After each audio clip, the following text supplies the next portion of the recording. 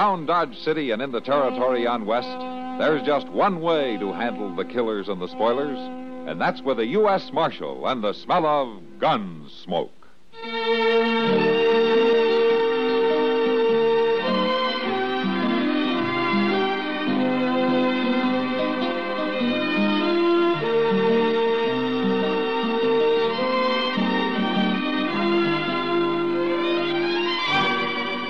Gunsmoke, starring William Conrad, the story of the violence that moved west with young America, and the story of a man who moved with it. I'm that man, Matt Dillon, United States Marshal. The first man they look for and the last they want to meet. It's a chancy job, and it makes a man watchful and a little lonely.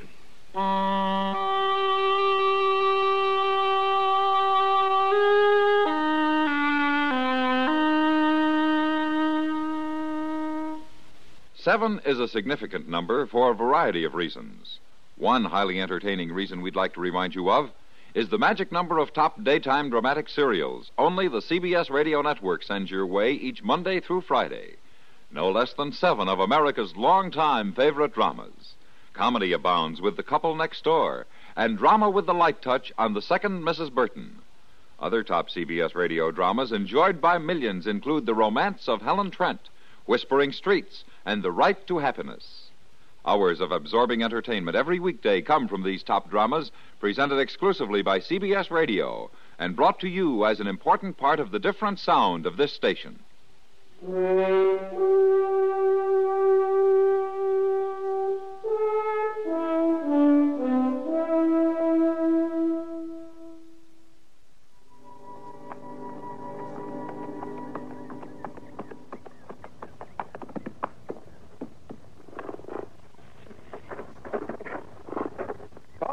I got the mail, Paul.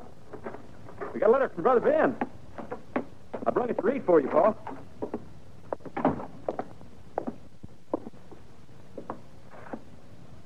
Paul? Where are you?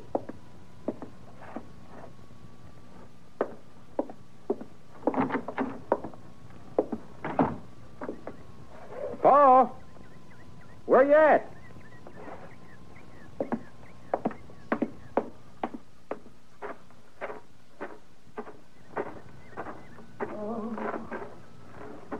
Paul? Paul, where are you? Down here. Chris' bed.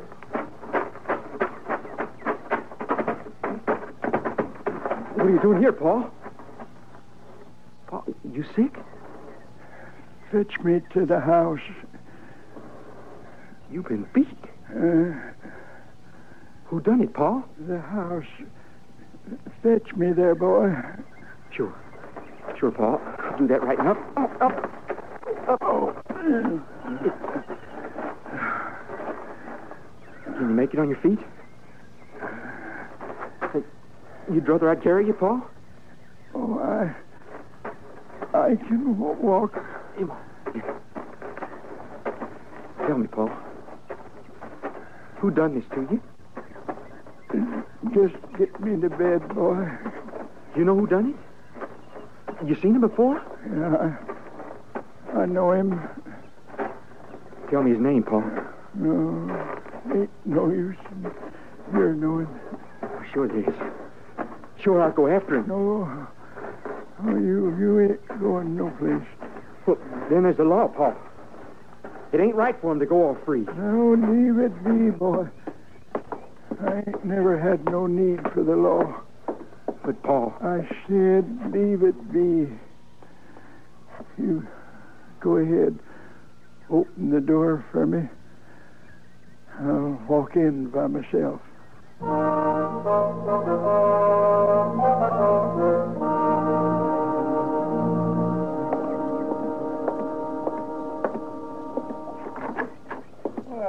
hello there, son. What can I do for you? I come to see the marshal. Well, you come to the right place. I don't see him here. Well, of course you don't see him, because he ain't here. He coming back? Sure he's coming back. And well, I'll wait for him. All right, son. Have a seat. Thanks.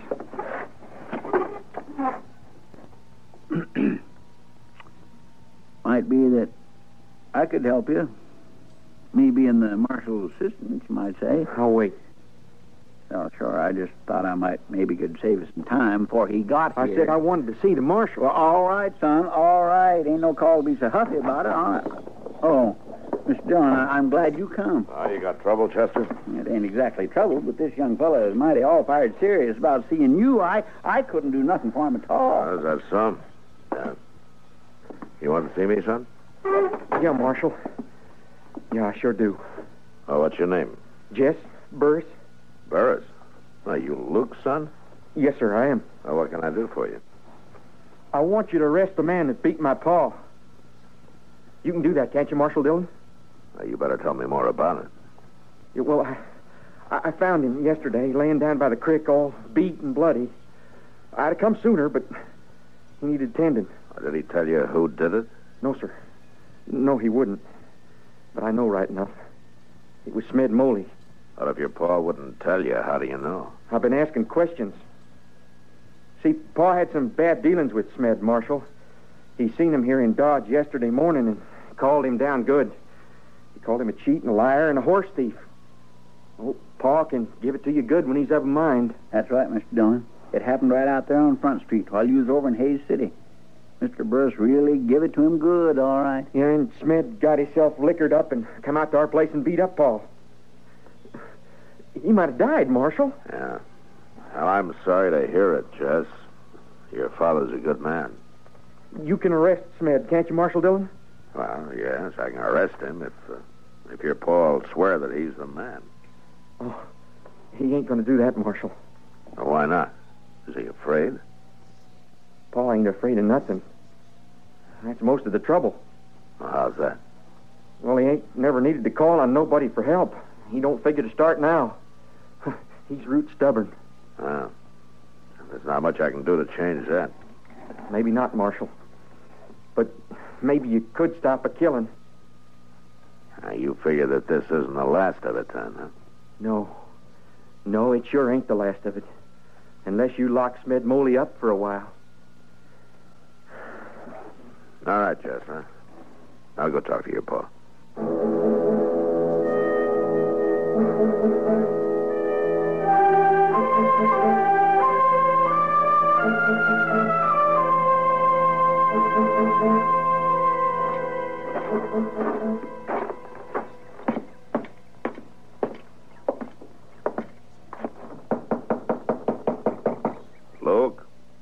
Luke Burris. Who's there? Matt Dillon. I'd like to talk to you. Come on in, Marshal.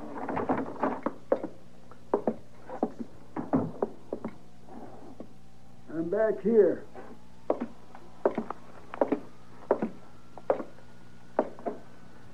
Well, sorry to see you laid up, Luke. It'll mend. What are you doing out this way? Well, I heard you were off your feed. You didn't come to pay no sick call, Marshal. No, I guess I didn't, Luke. I was hoping you'd help me out. How would that be? I need you as a witness, Luke, as soon as you're able to travel. Witness for what? Witness against Smed Moley. I told the boy to leave it be. Jess is trying to protect you, Luke, and see that there's no more trouble. I don't need no help. I ain't never needed no help. Looks like you might have used some yesterday. He jumped me when I wasn't ready for him. But I can handle Moley, Marshal. Don't you worry about that. You let me lock him up and you won't have to. The law has... The law. I come out here before the law, Marshal. Maybe, but times have changed, Luke. Not for me, they ain't. When I come out here, a man had to do his own settling. With the land, the Indians, with whatever stood in the way of his carving out a place. Folks learned to live and die without the law. Yeah, and some of them died when they didn't have to. How a man dies is his own business. Yeah, if he's the only one dying. Marshal, You got something to arrest me for? You going to take me in? You know better than that, Luke. And then, Marshal, I sure think you'd leave me alone and get along. Locking Molly up might save you a lot of trouble, Luke. I'll handle my own trouble. All right, you handle it. But there may come a time when I'll have to move in. I ain't never needed the law yet. You better hope you won't be needing it from now on.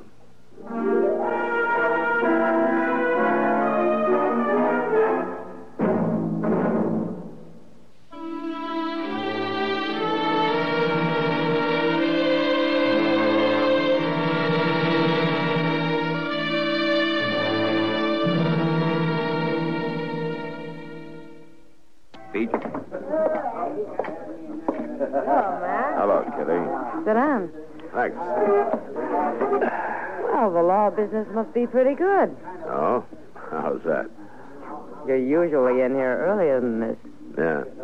Well, it's not that business is good, I can tell you that. Matter of fact, Kitty, I'm having a hard time selling the law. Oh, what do you mean? Old man Burris. He got beat half to death yesterday. And he won't let me haul in the fellow that did it. Mad Molly. Yeah, Smed Molly. How did you know? Everybody knows. He's been here at the bar all day bragging about it. How the old man got uppity with him and how he fixed it. Oh, yeah, he's still here. Down at the far end there. Yeah, I see him. Well, I guess I better have a talk with him. All right, man. I showed him. All right, I showed him. Ain't nobody gonna talk about horse whipping Smed Molly. Molly. Well, now, the marshal. Yeah. I want to talk to you. All right, you go right ahead, Marshal. You go right ahead. Ain't nothing you can do to me. Don't count on it. I know ain't nothing you can do, Marshal. I seen the boy. What boy? Luke's boy, Marshal.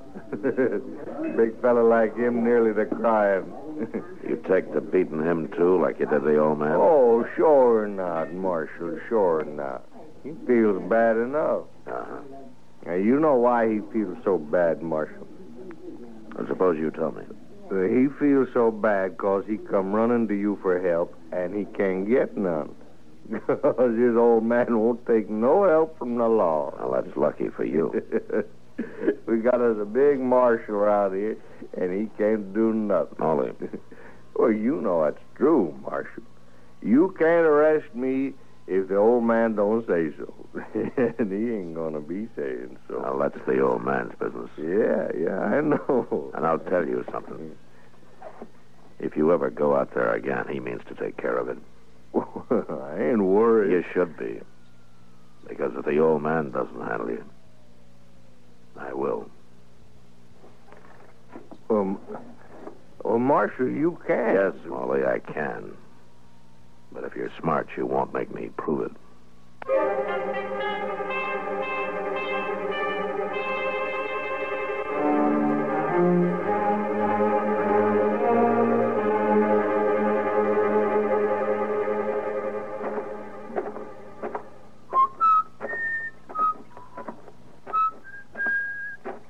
Hey, boy. You there.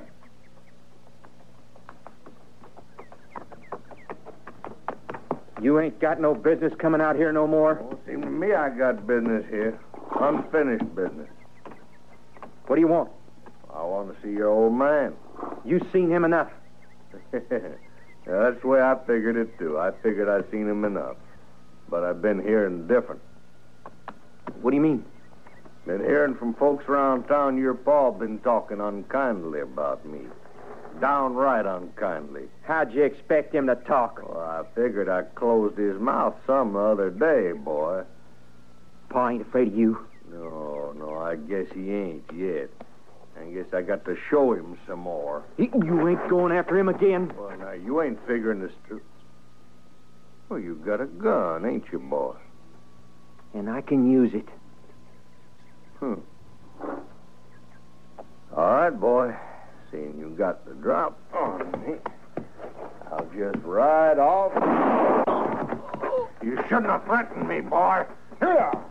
You coward. You dirty collar! Jess! Jess, what's happened? Molly shot me. Oh, the murdering, thieving. Shot my boy and rode away. Next time I see him, I'll kill him, sure. Jess, are you hurt bad, boy? Oh, it ain't nothing, Jess, nothing at all. Now, I'll get you to the doc, and he'll fix you up in no time. Don't you fret none. I'll go and fetch the wagon.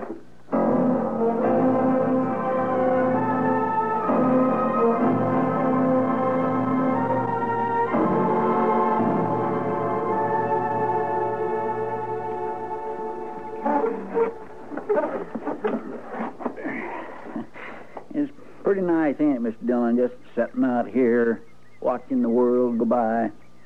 Uh-huh. Of course, ain't much of the world going by, I gotta admit that. I ain't saw more than 3 or 4 wagons and a buggy or two since I've been sitting here. Now, that's funny, Chester. Seems to me you've been sitting here most of the morning. I've had to step over you every time I went in or out of the office. Oh, well, I may have dozed off once or twice. Yeah, you may have. But you said yourself it's been a slow morning, Mr. Dillon. I figured I might as well rest up so as to be ready in case something happened. It looks like it might be going to happen right now. Why, what do you mean? That's old Luke Burris driving that wagon, isn't it? Yes, I guess he is. Well, he must be feeling better. Well, he may be, but there's somebody in the wagon bed who isn't feeling so good. Oh, I declare. You're right, Mr. Dillon. There is somebody stretched out in there. Yeah. Luke Burris. He ain't even looking at you, Mr. Dillon. Well, that's his boy. He's got there. Yeah. Come on, let's give him a hand.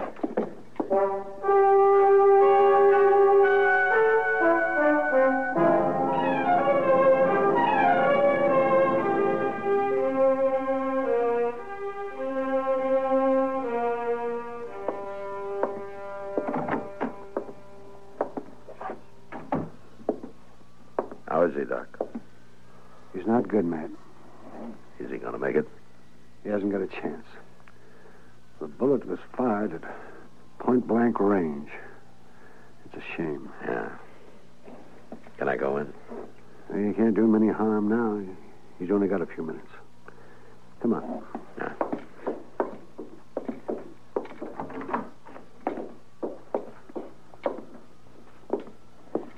I'm sorry about this, Luke. Oh, leave us be, Marshal. This time I can't. Can I speak to the boy, Doc? Be easy, Matt. Yeah, sure. Jess? Jess? It's Marshal Dillon. Marshal. Can you tell me who did it? You don't have to talk to him, Jess. I can get him if you tell me, Jess. I can lock him up this time. Yeah.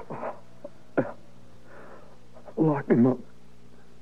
Now, you tell me his name. He ain't got no right to pester you, Jess. You don't have to tell him nothing. I want to tell him, Paul.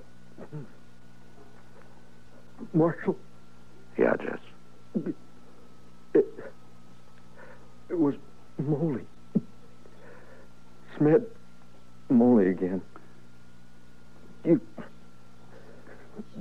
get him this time. Yeah, I'll get him. And then... Jess. He's gone, Matt. I'm sorry, Luke.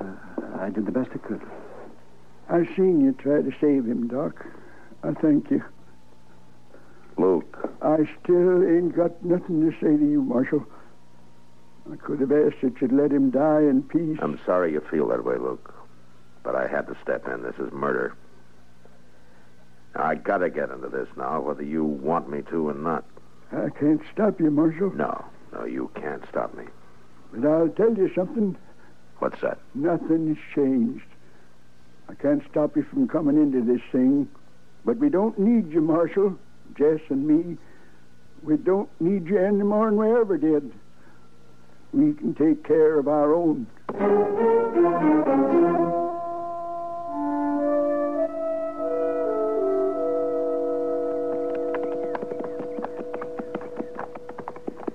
I've been kindly hankering to go back to Texas for some time now, but this sure ain't the way I'd like to make the trip. Uh-huh. Trailing a man for a day and a night can sure wear a fella down. Ain't that right, Mr. Jones? Yeah. Wouldn't be so bad if a body didn't have to keep his eyes so open every minute. Yeah, I know that's particularly hard on you, Chester. Well, you got to keep looking out for so many things that you don't get to enjoy the scenery none at all, hardly. You're not missing much in this part of camp. No, I don't know, Mr. Dillon. I kindly like it out here, so it's nice and flat. And hot and dry. Well, sure, but you can just see forever. You got to admit that, Mr. Dillon. Yeah, Chester, you're right. I got to admit that. There's nothing in the way. There, you see? That's what I mean. Mm-hmm. How long you reckon it'll take us to catch that Smed Moley, Mr. Dillon? I don't know, Chester. We may not catch him at all. Oh, my gracious me, we'll catch him all right. You said yourself the trail was nice and clear as can be. Yeah, it's too clear. What do you mean by that? We're not the only ones following it. You mean there's somebody else that's trailing him? Yeah. He's got about a half a day's start. You think it's that old Luke Burris? Yeah, I'm afraid it is. Well, he just ain't got good sense to keep on with a thing like this, does he? Allie thinks he's right, Chester. It's awful hard to talk sense to a person who thinks he's right. Suppose you're right at that.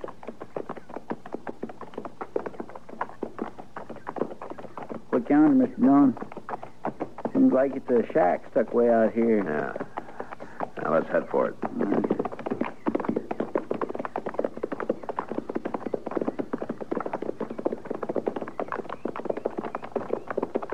Keep your eyes open now. Yes, I am.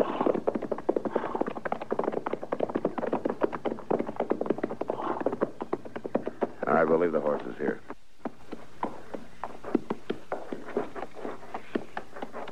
Bring your rifle. I got it right here.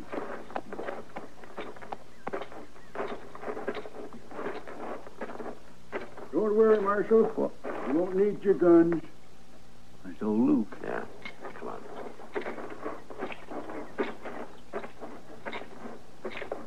I've been ahead of you all the way. Yeah. I know. I saw your trail. No sense both of us making this trip. I told you, Luke, when it's murder, it's my business. Well, there ain't no need. Now, we'll see. I already seen him.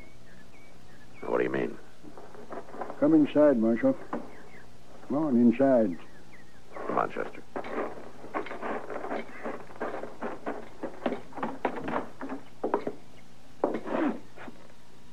Why, Mr. Dillon. Yeah. Stand back, Burris. Sure, Marshal. I'm all done. Mad moly. He's hung him right here inside. Yeah. I told you, Marshal, I got no need for the law. He's been dead quite a spell. Yeah, since sunup. All right, Chester. You better start digging. We'll have to bury him. Yes, sir. You should have listened to me, Marshal. I meant it when I said we took care of our own, that we had no need for the law to do it. Yeah. Now the law has to take care of you. And that don't matter now. My boy's dead, and I took care of the man that killed him. I took care of it, Marshal, like we always done, without no law. Yeah, you did that all right. And your boy wouldn't have had to die at all if you'd let me move in the first place. All right, come on, Luke. You can help Chester dig the grave. Like you helped dig the grave for Jess.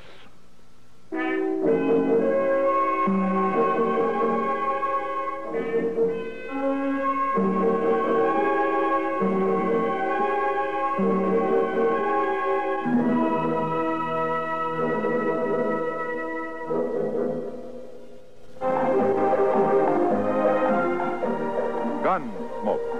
Produced and directed in Hollywood by Norman Macdonald, stars William Conrad as Matt Dillon, U.S. Marshal. The story was specially written for Gunsmoke by Marion Clark, with editorial supervision by John Meston. Featured in the cast were Ralph Moody, Dick Crenna, and Lawrence Dobkin. Harley Bear is Chester, Howard McNear is Doc, and Georgia Hawkins is Kitty. This is the CBS Radio Network.